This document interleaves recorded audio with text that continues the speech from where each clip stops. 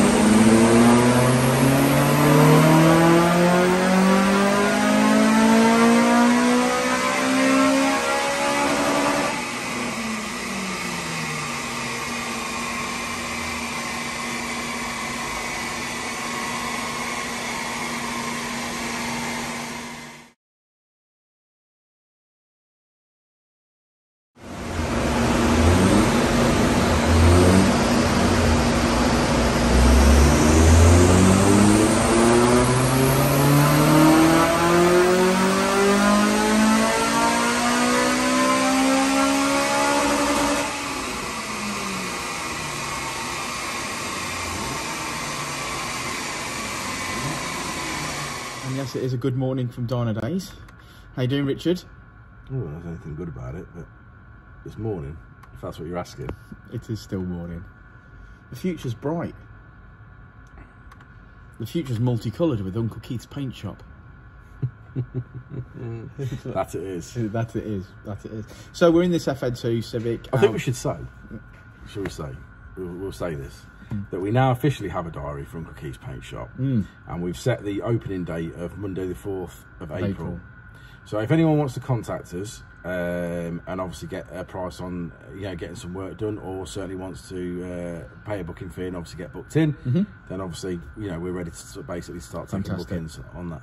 Yeah, so do get in touch if you've got an FN2 with a rusty roof, or you've got an EP3 that's got a bit of gravel rash. Then let us know. Well, anything basically, anything that's paintwork related. We're not doing accident work as such, i.e. like big front ends, but if you've scraped... And obviously it's not just Hondas, but we're Honda boys. Yeah, so. Yeah, of course. I mean, obviously if you've scraped your bumper, or anything along those lines, you or want like your bonnet respraying. Yeah, bonnet respraying, common issues like FN2 with the roof and things like that. Obviously, give us a shout. And we're going to show you some cool pictures when the oven goes in, so you're going to like that, because I am as well.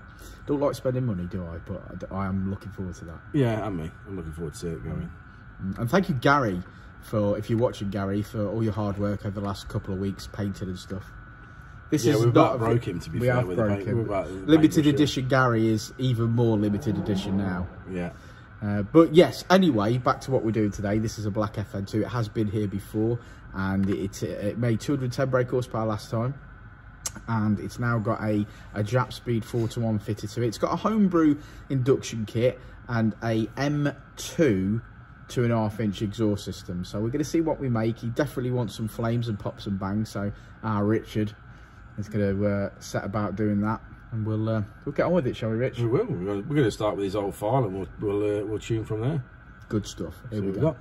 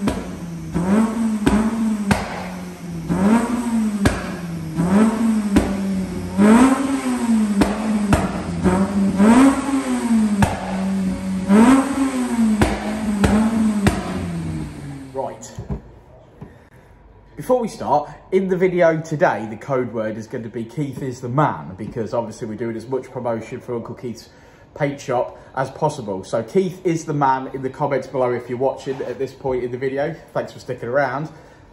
Black FN2. Another black FN. We did one yesterday, didn't we? We did a black one yesterday. All our videos are the same sort of colour. Well, they didn't do many colours in the FN2, really, did they? No, I suppose not. No, I don't think we've ever mapped a blue one. That lovely blue they do, which is rare because I've only ever seen one. I've only ever seen one, yeah. Yeah.